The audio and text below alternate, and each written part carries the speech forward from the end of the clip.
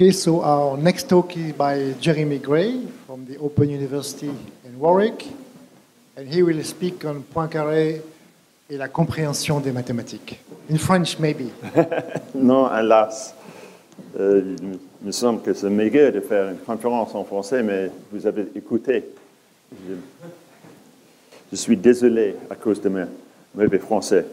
Et donc, on parle en anglais et peut-être on discute et poser des questions en français. So this is, of course, Poincaré at two stages in his life. And what I want to present is a analysis of how he tried to understand mathematics and to help other people to understand mathematics, which is not the same exactly as simply to do mathematics. And he held these views. He followed his own advice in a number of areas, in geometry, in his philosophy, his conventionalism, his theory of knowledge, his work in physics, in electricity and optics, which was the cutting edge of physical science in his day, in number theory, function theory, and elsewhere. And I think that it's possible to see a uniform approach develop throughout his life. Understanding in mathematics for Poincaré was not the same thing as to be rigorous in mathematics. From the quotations you will see in French, he does have a high opinion of rigor. It is essential, but it is not perhaps the most important thing about presenting mathematics. So this is from his address at the International Congress of Mathematicians in 1908. It's L'avenir des mathématiques. So he did care about rigor. I give two pictures from his early work. The context is indeed the invention of Fuchsian groups, and he has a correspondence with Fuchs in which he corrects the older man's mathematics in respect of analytic continuation. That's the picture of the annulus you see, where it's gone up there, and where he has a much better grasp of the importance of the domain of the function under consideration. You see in the other picture the origin of a triangulation of the Poincaré disk. But he was aware that rigor was not always the whole story, shall we say. What proofs can become too large to be properly understood, and new terminology in his day, he gave the example of uniform convergence, enabled you to simplify proofs, to isolate a bit, and to say, we deal with that in this way. And now we have a little block, if you like, a piece that we can carry around and put into a longer argument without losing the thread. So again, these points come from L'Avenir des Mathématiques.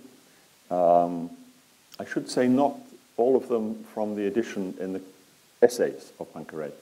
This particular paper suffered rather terribly when it was anthologized. Proofs can be wrong in kind. In the example of potential theory, you don't get, in his day, an intuitive proof based on the naive physics. You do get proofs. Poincaré is famous for giving the méthode de balayage, but you don't, in that way, copy the physicist's intuition. The mechanism of the phenomena is not apparent. Rigorous arguments depend on convergence questions, which are too slow to be used in any numerically approximative way. Here from a much earlier paper. And then I give you this remark of his. In any case, a rigorous proof is the proof of the possibility of something. It always teaches us something. And who has the right to say that a solution that is good enough for physics is not good enough for mathematics? You can't distinguish by any clear means between the arguments of one kind and the arguments of another. And indeed, physics is a heavily mathematized subject, so it's not really clear what the physicist's intuition is without some component of mathematics. And then we get something else. This is from his response to Hilbert's formulation of geometry, which is a very, shall we say, axiomatized approach that treats of different systems of geometry and provides consistency for them, usually in terms of arithmetical models, we would say. And this strikes him as inadequate from a philosophical point of view. So he has no objection to the mathematics. Perfect. But he feels that in geometry, we acquire knowledge of the external world. It's how we are able to find our way to this Institut. Hilbert's geometries have no component of human understanding. Right? They are mathematical objects. They do not connect to the way the infant human learns about the external world. Okay, so this is quite a philosophical rather than a mathematical objection. And then he says, look, supposing at the end of a long piece of work, you proved something. Well, really, you should put yourself eventually in a situation where you can predict, or should have been able to predict, the broad features of the problem that you're trying to grasp. And this is a wonderful quote at the end I like very much. In English, the soul of the fact. So you imagine some algorithmic process producing one line of a proof after another. And will this produce the kind of understanding which enables you or your audience to do something new? Or is it just a sequence of statements, correct in their logical order? One of his echoes, one of his similar figures is Ernst Mach. And when Poincaré gave this talk, he was impressed with Ernst Mach's idea of the economy of thought, which would allow you to proceed, to act in the world, to do things. Individual facts, little mathematical observations, had very little interest for him. But if you could produce a satisfactory analogy, and Professor Yurkos already used the word analogy in an earlier talk, you might be in the presence of some kind of law in physics or some kind of theorem in mathematics. So this kind of aesthetic response, I'll let you read the quotation, but this aesthetic response is very important for Poincaré. Not, let me say before I let you read on, not aesthetic in the sense of how beautiful it is, but in the sense of how efficacious it is, how enabling it is for you to do something yourself.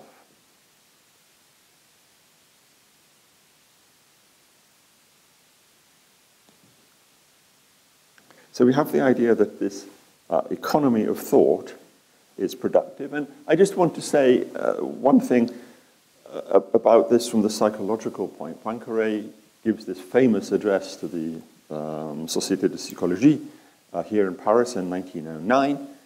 And at one point he says, look, I'm not talking about just the subjective feeling. That can be wrong. And he says even in his own case, as he wakes up in the morning, he thinks, oh yes, I understand it. And you start to write the proof and it evaporates. So this sense, this aesthetic sense, is not that sense of, oh yes, I understand it, which I'm sure every mathematician has found to be unreliable, at least at times. It comes with that, but that alone it can be deceitful. He's really talking about an activity of the mind, and this activity of the mind is the activity that creates knowledge. And in his day, he had no doubt about the validity of arithmetic. This is one of the important motors, he believes, in the human mind, is the capacity to reason by recurrence, and therefore to have arguments about the natural numbers. And he believes this is built into the human mind. At this time, so 1904 and thereafter, Zermelo prompted by Hilbert, is trying to produce an axiomatic set theory, and Poincaré famously is unpersuaded by this approach. Zermelo at one point imagines that you have what he calls a definite idea of what are the elements of a set. This is the slightly dubious point in his first presentation of these ideas. Poincaré holds the opposite view, that definiteness has to be very much connected to what is called predicativity. You have to know and be able to identify the elements of each set. And Zermelo, he felt, had been rather casual about this, and in particular, he allows sets that are really too large for the human mind to confront. So I think this has been a nightmare for Poincaré. I'm sorry it's only a finite number of sheep. So Poincaré feels that these sets are too large to be understood by the human mind. And if you cannot understand this, then you really shouldn't talk about it, even if you've got some formalism that appears to let you do this. So I'm not saying we necessarily all agree with this. I'm presenting you Poincaré. Okay, so how should you do mathematics in the opinion of Poincaré? Certainly you should be rigorous. Axiomatic set theory does not strike him indeed as sufficiently philosophically sound, but there are things you can do. Analogy and generalization. And I want to give one example. If this mathematics is unfamiliar to some, please forgive me, and if there are experts who will object to my oversimplification in the next few slides, please forgive me again. So I'm going to present an analogy that Poincaré pursues with a view to showing you two things. One, why he does it, and secondly, just to indicate that analogies are not so easy. Poincaré is not saying, oh, look, this is like that, and therefore. The therefore is to be established independently of the analogy. So Hermite, the distinguished French mathematician of the generation before, and certainly an influence on Poincaré, was a distinguished number theorist in particular, amongst other things. And amongst the very, very first works of Poincaré are some works on number theory, and they are also technically, strictly his last work. The last paper he publishes, that he puts in the post to the journal, is the one before he goes into hospital and has the operation and then eventually dies. And that is also on number theory. So this is a long-term interest of Poincaré's, not so usually remembered today, which has to do with finding those Fuchsian functions, these are functions that have some periodicity property, that can be employed to do number theory as well. Not all of them will. And what Poincaré is after is an analogy with the modular equation. This is a famous equation originally from elliptic function theory, and it connects, in the way he formulated it, a certain group mentioned here, SL2Z, and then some transformation that does not belong to the group, and you can find some relations between a certain function invariant under the group and another value of that function. They're connected by some polynomial equation called the modular equation. So this is a modular equation. Just remember, we have a polynomial equation connecting a function which is associated with a group and is invariant under the action of that group, and some other value of that function obtained in some other way. So he wants to generalize this. So he says, okay, we need two groups, and they need to have something in common, a large subgroup of finite index. And then if you do that in the case of the modular equation, you succeed. So let's try for Fuchsian groups. Well, you can associate your ternary form, your 3x3 matrix, with a 2x2 matrix of complex entries. So this puts you in the Fuchsian world. And now you have to ask, well, what were your coefficients? Were they real numbers? Were they rational numbers? Were they integers? And you'll get, in this way, three groups for your ternary form, three groups of 2x2 matrices. And using these, you can ask the same game as you did with the modular equation. And all this slide actually says is that if you play that game, you get two commensurable groups, and you get an algebraic connection between the functions that come with one and their values on some other group. Please forgive me for being a little vague. The point is that this generalization can be made to work. You can get, in the setting of Fuchsian groups, a class of Fuchsian groups which give you the same kind of mathematical story that you had for the modular equation. Okay?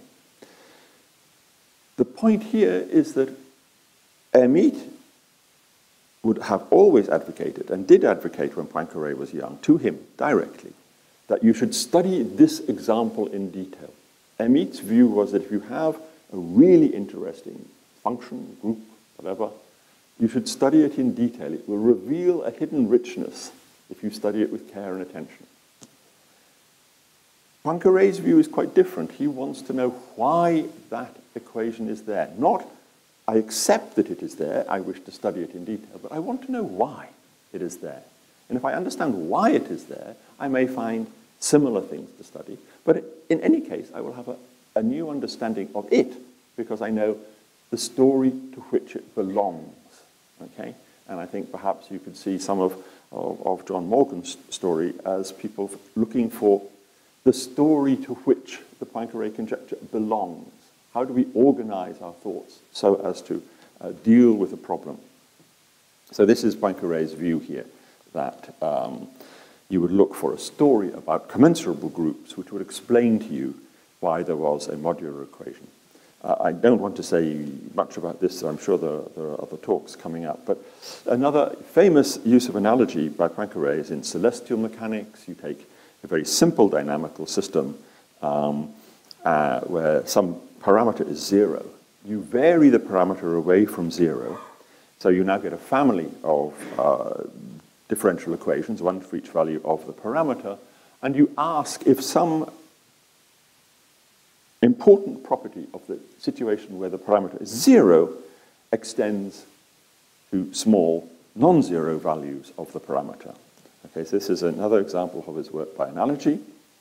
Here's a slightly more uncertain one. There's a talk, I think, on Friday in which we discuss how much of astronomy survives from Poincaré's time. In Poincaré's time, they simply did not know what the stars are. And they thought they were perhaps solid bodies that had cooled down from a gaseous and a liquid state. Okay, so that's certainly not the modern view, really.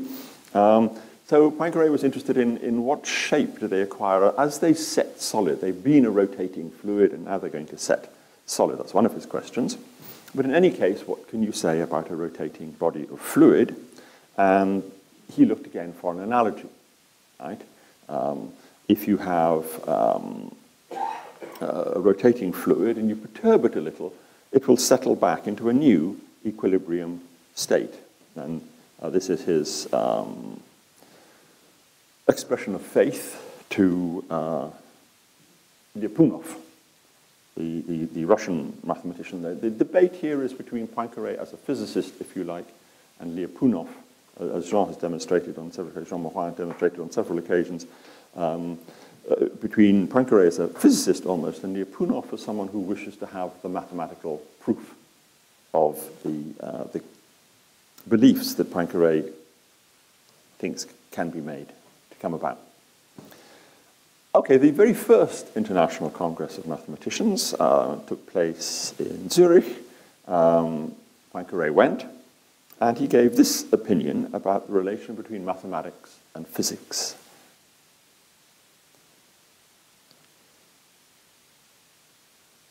So we should be making precise the notions of number, of space, and of time. And here I wish to underline one really important point for the second half of the talk.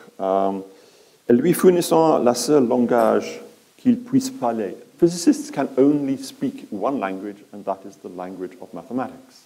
Okay? So this is crucial for what we want to do. It's a dialogue in both directions, because if mathematics has given physicists their language, physics will give to mathematics all of the things that take it beyond the discrete world. Poincaré believed that the only natural object for the mathematician was the integer. Okay? And physicists will bring to it, for example, the concept of the continuum. And I should say here, Poincaré is aware of non-standard continua, right?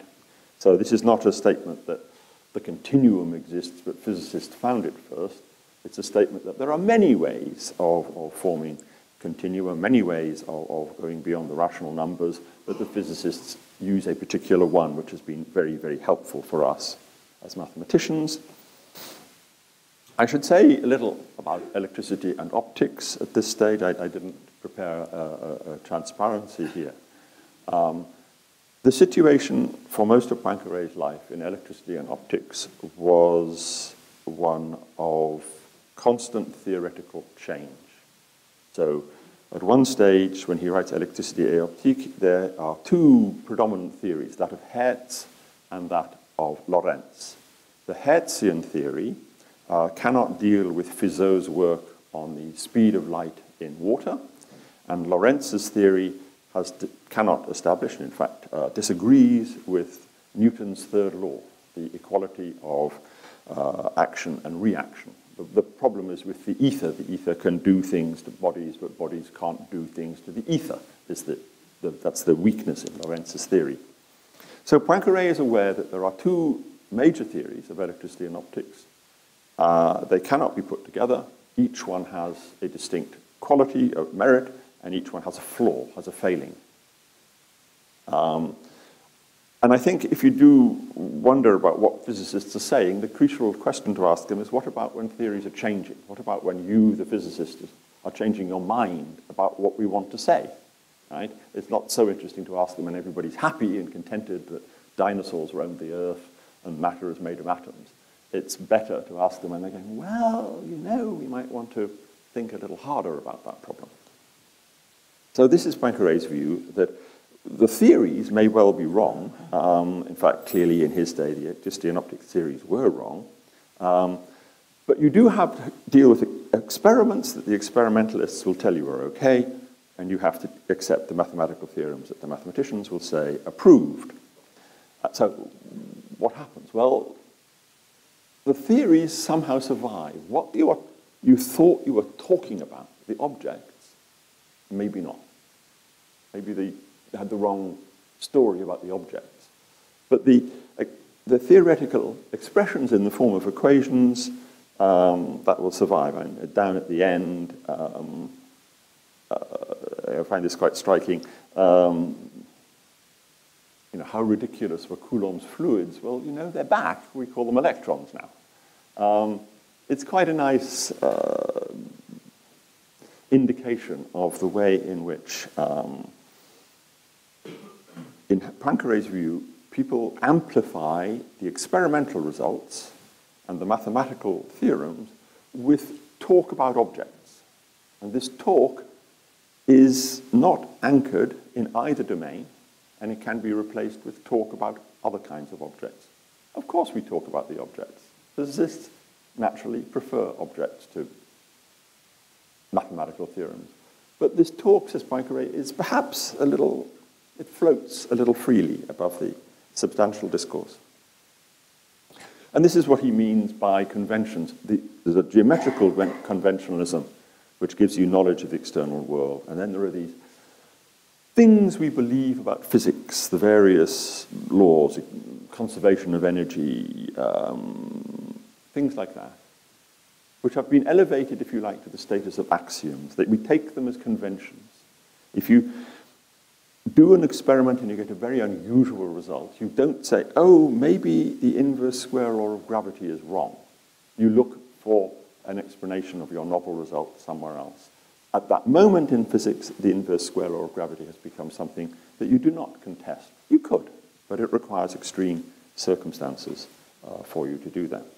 So I want to move here. This is an amalgam of David Levine's cartoon of Wittgenstein and Poincaré to make some remarks about understanding in general of a quasi-Wittgensteinian kind, because I think that Poincaré was saying some of the things that come up later. So skepticism as a view is hostile to the talk of meanings. It's hostile to the idea that we know what something means.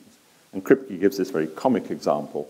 You know, you haven't added up all the infinite sums you could do, So maybe could be that after a time addition is just wrong. And if you move that over to some axiomatic setting, you can make similar kinds of objections. It kind of looks rather fanciful, and I think, I don't know, considerable number of philosophers would like to prove somehow that skepticism was wrong.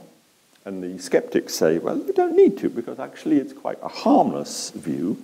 But instead of assuming that you know quite so much about what things mean, why don't we just agree that what we're doing is talking to each other about the world, and we want to talk in a consistent way to each other, in a way that is supported by the best evidence we can find. And if we have to revise the way we talk, well, we revise the way we talk. And it doesn't mean that you can't talk with certainty in the opinion of Wittgenstein. It doesn't mean that you're going, you're allowed to go, oh, I don't know why you believe that, every time somebody says something. You can just get on and do things.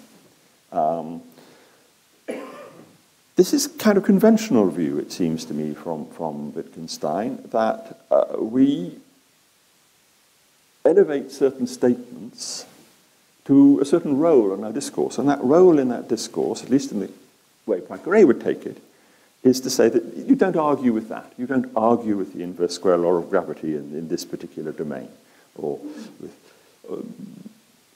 whatever particular system of ideas have determined the mathematical form of your theory, unless you really, really have to.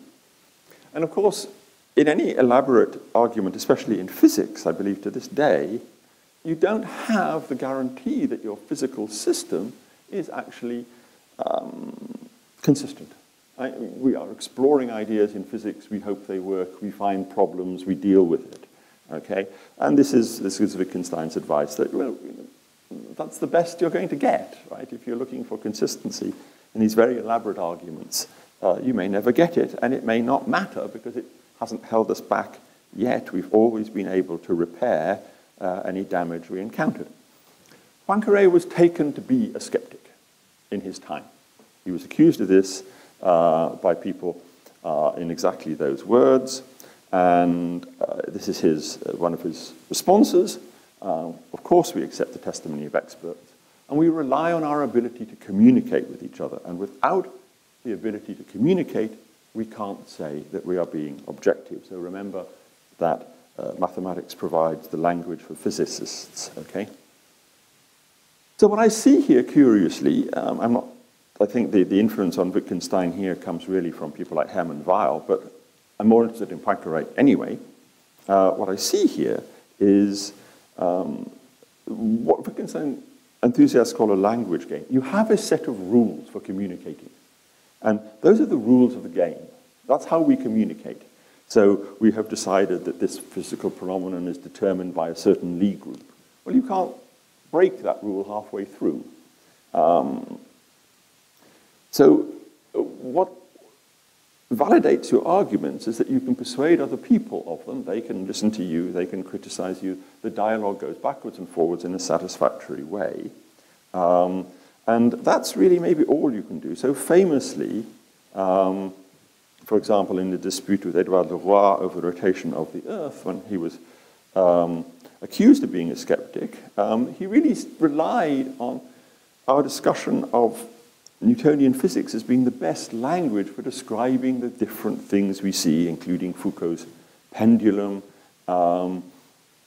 It gives the most elegant, effective explanations of things, and that's all you can say. And of course, and this is the well-known picture of non-Euclidean space on the screen, he was firmly of the view that if creatures turned up from another part of the universe who believed that the universe was indeed non-Euclidean, and we believe that it is Euclidean, there will be no fact of the matter. They will not be necessarily wrong. We will not be necessarily wrong. Our arguments will be that these work best for us, and they would say our way of thinking works best for us. In Poincaré's case, because our knowledge of the external world is hardwired into us through evolution and through our growing up as infants. You learn the external world before you can be taught anything. It has to be innate, our ability to appreciate the world. But he was not a skeptic about mathematics. Okay, so I mentioned skepticism as a broad view. Poincaré was not a skeptic about mathematics. The ability to reason by recurrence is built into us, and so already we can do certain things that the skeptic would deny, in Poincaré's opinion. And also recall, Poincaré took the view that mathematics and physics are inseparable. So we're going to come back and discuss that. When people talk about proof, I just want to make a couple of remarks about this. We have, since Poincaré's time, a wonderful and delicate apparatus of mathematical logic for dealing with what things depend or do not depend on what other things. Right? This is an elaborate and rigorous branch of mathematics. And Poincaré would never have disputed that, I think. He might have worried about the foundations a la Zermelo, but he would not have disputed the quality of the arguments. But he would have said, look, there's more to it than that. There is more to it than just saying, oh, this argument is rigorous and this is not. And this you see in many mathematicians writing today, that a very long argument is not the same as an argument that you immediately understand. A rigorous argument, certainly much better than an unrigorous argument, is not all you want. If you wish to be a creative mathematician yourself, you need more than the results of rigorous arguments. And in the modern jargon, but some of it's 19th century, you think of mathematics as a practice, as something that people do.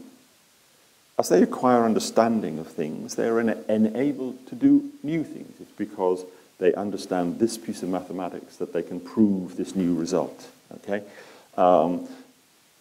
It's an activity. You practice it in the way that you almost practice a musical instrument. And then there are interesting things. Some people say that this concept is a fruitful concept, or it is the right way to think about things. This is the natural proof of something. Hilbert, for example, would from time to time insist that there were unified methods for tackling certain problems, and one should not stray beyond the bounds of the kind of core idea and bring in techniques that lay in another domain of mathematics. And this is not a doctrine. I mean, the first calling to a mathematician is to solve the problem. But it can be the case that some mathematicians say, but can we solve that problem in a different way, a more appropriate way, a way that is more consonant with what we believed before or might be more productive in future? Poincaré's view, then, is that what you want is the overview, the ability to see how the details fit in and how they can be then used. So this is something that he insisted on a lot. And of course, he emphasized very much the role of intuition in all of this. And that includes, of course, the psychological feeling that you're onto something. So I'm moving now to my concluding remarks. We have a tension, if you like, creative tension is the cliche, between the rigorous side of mathematics and the enabling side of mathematics that Poincaré has tried to put across. And I think actually in a novel, to a novel extent, that not every mathematician at least goes into print saying, look, we need to find the right way to think about these problems. Okay? So I thought I would just summarize a few of the things that I found with Poincaré that connect with the l'âme du fait. He very much emphasized the role of groups. Transformation groups, whenever he could find them, he put at the heart of any problem he had. So, for example, in number theory, with the example of the generalization of the modular group. He had an enthusiasm for taking a problem with a particular, let's say, a particular differential equation and varying the parameters, especially if you can start from a very simple case, which you understand very well, and then let the parameter move away from zero. Can you capture the essence of the simple problem in the more complicated situation. The example from fluid mechanics and the debate with Lyapunov goes like this in a way. His belief is that we understand the finite dimensional vector space situation very well, essentially completely. So how much of that would survive if you had an infinite dimensional vector space of things to study? In fact, some of these topics have come up already, as I hope when I saw the program. If you have a three-dimensional problem, is there a two-dimensional one inside it? Professor Yokoz gave us a problem on the two-dimensional torus, which in some sense reduces to a very interesting question on the one-dimensional meridian of a torus. Professor Morgan's talk, again, we were invited to consider three-dimensional manifolds being constructed out of two-dimensional manifolds. So these are the kind of things that he advocated. The next three slides are just to show that I don't consider analogy as trivial, and I don't think Poincaré considered for 1 minute the analogy as trivial. We frequently perform infinite sums of the kind on the first line. The elliptic functions are double sums over a group, if you like, z plus z. When Poincaré starts studying Fuchsian functions, he does a similar kind of thing, but he sums over the elements of a group. So he looks at the first line of the equation, the first line of that screen, and he says, oh yes, it's not so much summing from minus infinity to plus infinity as summing over the elements of the group z, the integers. So let's do this in my novel case here with a different group. And now he has problems because the convergence theorems are much harder to understand. They can be non-trivial series converging to the zero function. But nonetheless, there has been a sort of analogy. And then you have to deal with the novel difficulties that arise. So my penultimate slide, because the last one is just a picture, and a familiar one. A proof for in mathematics for Poincaré is something that enables you to do something else, right? I once saw a definition of a proof in a logic text that was the definition of a theorem was it was the last line of a proof. And that may be very nice for logicians. But I don't think it's what Poincaré would have accepted, or most working mathematicians. A good theorem, I think, is something that enables you to do something new. You can take that theorem somewhere else. That's Poincaré's idea. You may well approach this by some act of analogy from what you've already had before. It has a specific virtue. It shows you why some things are the case. And that's why is something that mathematicians talk about. Poincaré is perhaps unusual in dealing with it directly. I think a lot of the way Poincaré writes, or wrote, I should say, is trying to encourage you to think in a certain way. He is not only interested in the results. He's interested in getting you to think about a domain of problems in a particular way. I thought very clear in the previous talk that Poincaré has to set up a way of thinking about problems involving three-dimensional manifolds, and he has to do a significant piece of work, or you will remain persuaded that somebody should do it, but not persuaded that he did. So, of course, he delivers that. So he's trying to get you to organize your thoughts in a way that is productive for you. In physics, he's completely aware that the subject is subject to change. Physical ideas are coming and going, they're in conflict with each other. It's true today as it was then. And he asks you to think not about the physical objects, but of the experimental results, the mathematical theory that supports them, and to be a little reluctant to commit yourself to objects. For him, a good proof, and this is my last remark, is a new and valid use of the terms that it involves. So, thank you very much.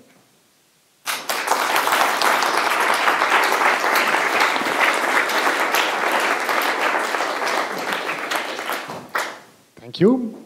Questions or comments? Yes.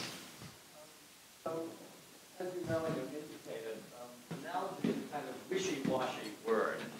And so I'm trying to puzzle out from your remarks and examples maybe something a little more precise. And it seems to me that what you're suggesting is that when Poincaré talks about analogy, he has in mind something like a pattern or a generalizable relation, right? He's looking for some kind of relation, pattern, property that can be generalized from one case to another, and that's how he uses analogy.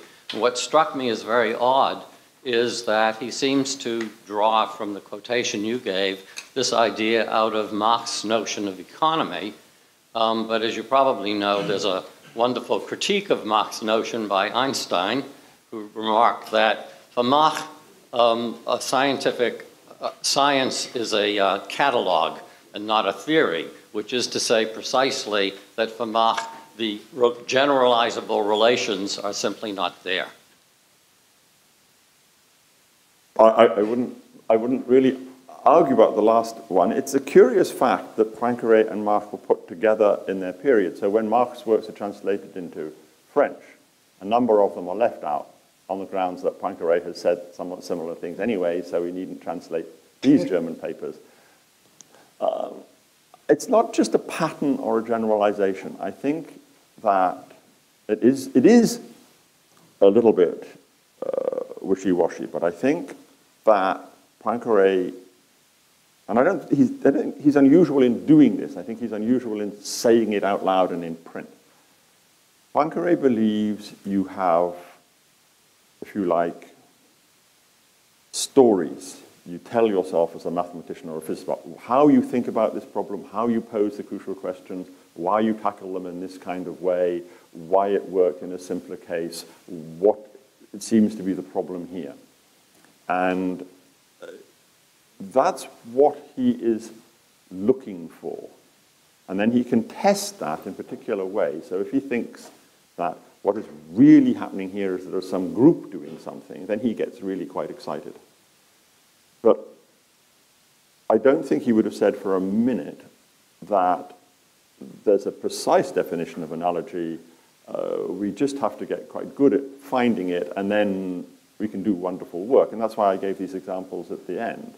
You can have every hope for an analogy, and it obstinately refuses to help you. So it's just the emphasis on what it is to understand something as opposed to know something that I think is specific to Poincaré. I don't find other people in the period, or very many mathematicians, in print saying this. If you come from a maths department, you hear it a lot, of course. And I imagine you did back then. But that's the essence of the thing as I see it, that Poincaré carries around a set of explanations of things that are known to work and wonders why. If you understand why it works, maybe you can produce the right generalization. But I really repeat what I'm saying. Question? Yep.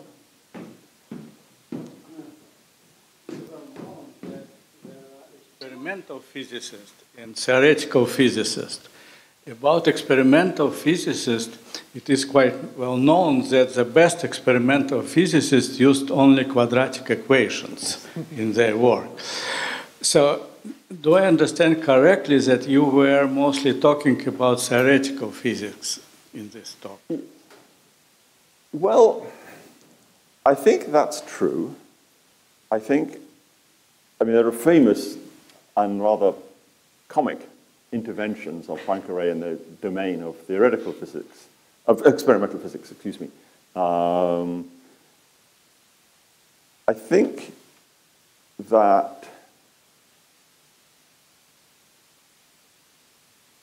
it is indeed theoretical physics that he considered he was talking about. But he is insistent that this physics be tested in the laboratory. And I think, at least in the case of heat diffusion and anything connected with the Dirichlet problem, there are explicit objections explicit comments from Maxwell and Helmholtz that this mathematics is somehow misplaced because we know how the physics works. Now, you might, of course, say they are also theoretical physicists. I think that's unfair to both of them. I think they managed to be theoretical and experimental.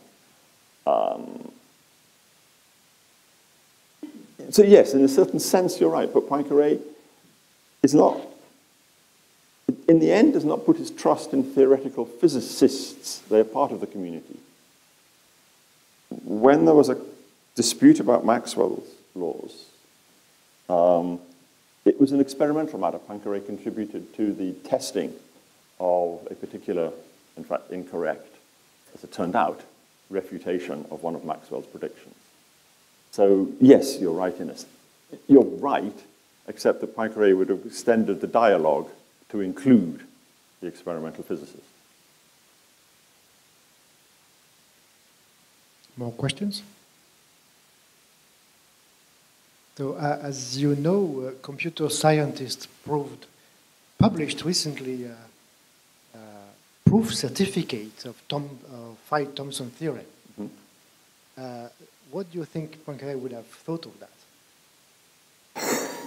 I don't know. I do have a friend and colleague who's responsible for one of the computer-assisted proofs of the No, it's not a computer-assisted proof. It's a proof certificate that the proof is correct. Yes. Okay. So I agree. So when I've thought about this in discussions, my understanding is that Poincaré would have said that that is a piece of, that establishes the rigor of something.